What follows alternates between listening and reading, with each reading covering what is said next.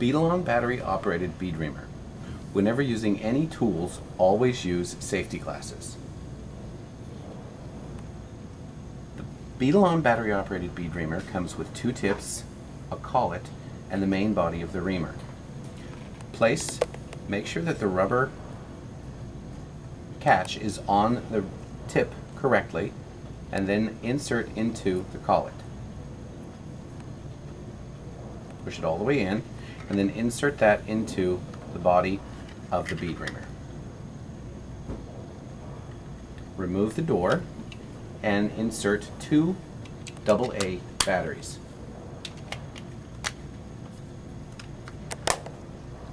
The button on the top, just depress that to be able to spin the reamer.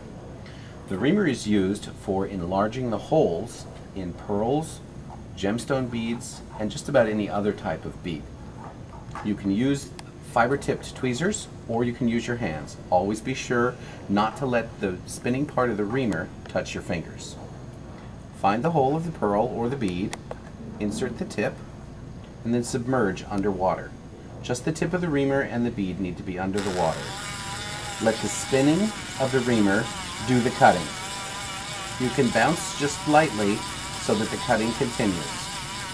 The tip is tapered, so you'll need to go from one side and flip it over and go to the other side of the bead or the pearl so that you can cut a hole that's very close to the same size from either side.